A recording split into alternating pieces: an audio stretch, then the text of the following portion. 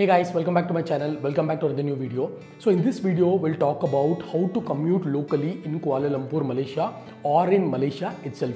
So as you can see, I have with me the touch and go card, where it's just like a metro card that you use in India, but this has more benefits, like you can pay toll gate passes from this, and you can pay for parking, and you can use your metro with this touch and go card, and you can also use your local buses in Malaysia.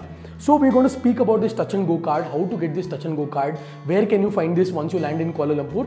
I'm going to explain all of these things one by one. So please, my only request would be to watch this video till the end, because if you do not watch the video till the end, you will not gain maximum information out of this video.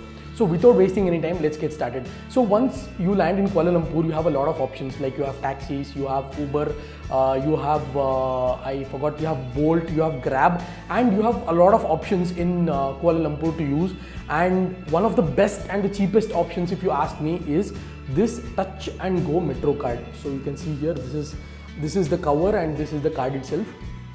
So this is valid till 7/30, that is 2030, 7th September of 2030. This is valid till then.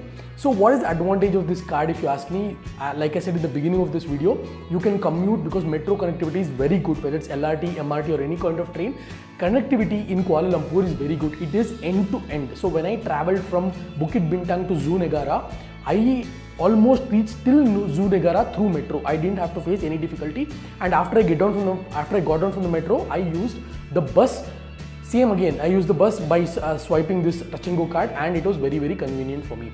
So you have a lot of options, but the cheapest option in my opinion is to use this touch and go card in Malaysia. So how do you, step number one, how do you, or where do you find this, or how do you get this? So once you come from airport to KL Sentral, so if you come via express ticket from Kuala Lumpur airport, or if you come through KLA T1 or T2, if you come through bus, they are going to drop you to KL Sentral.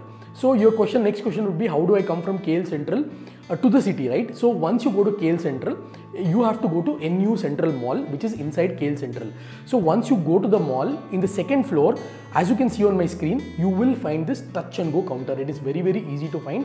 Once you go to second floor, if you ask for anyone where is this touch and go counter, you will be able to find it and they will guide you perfectly. So once you go to this touch and go counter, like you see on my screen, there are two types of machines. The first machine is to buy your card and also top up or to report any issues. So it is very straightforward and very self-explanatory, like you can see on my screen. And the second machine is dedicated towards topping up your card. So there's no human intervention required anywhere. You can pay by your credit card or you can pay by your cash, that is Malaysian ringgits.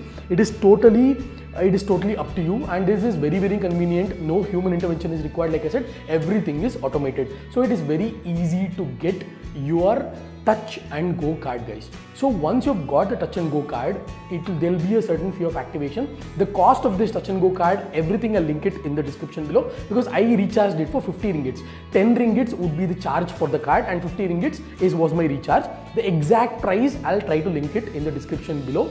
I'll try to take a snap of my credit card, because I paid through my credit card. It costed me roughly around some 627 rupees altogether for 60 ringgits. I'll try to link it in the description below. So once you get this touch and go card, you can commute anywhere within Malaysia, guys. So taxis are cheaper, but it is not as cheap as using a metro, using a monorail or a lower transmission, LRT, MRT or any kind of train. And you can also use the buses in Kuala Lumpur. Bus connectivity is very good, but you don't have to use bus or taxi. I roamed entire Kuala Lumpur through this touch and go card using bus and metros.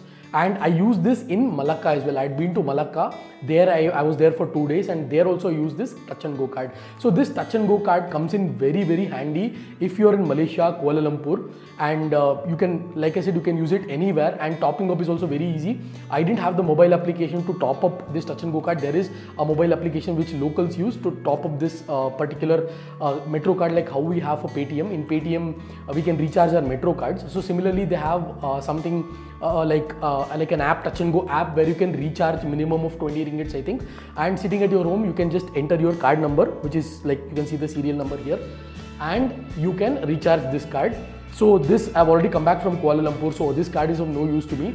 If someone is in Bangalore and going to Kuala Lumpur and need this card, please do DM me on Instagram, follow me and then DM me on Instagram. I'll try to give this card to you because I've already been to Malaysia 3 times and I'm not going back to Malaysia again unless if there is some greatest monument like a world's tallest building or something that is built outside of the existing building. So this was all the information that I had for you guys about this touch and go card.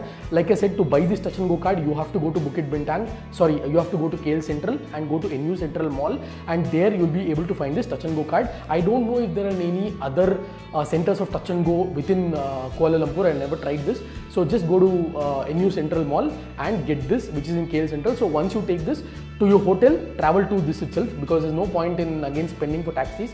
You can straight away use this card to go back to your hotel through MRT or LRT or bus transportation. So try to save money when you're on trips, and try not to use taxis, or try not to come in packages through tour companies, or try not to use the local app taxis as well.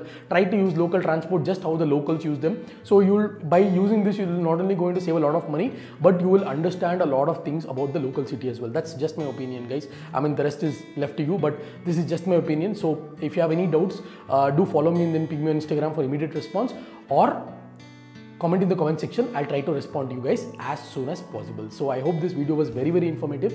Please do watch my channel. I'll try to upload more informative videos like this. I'll catch you guys in my next video.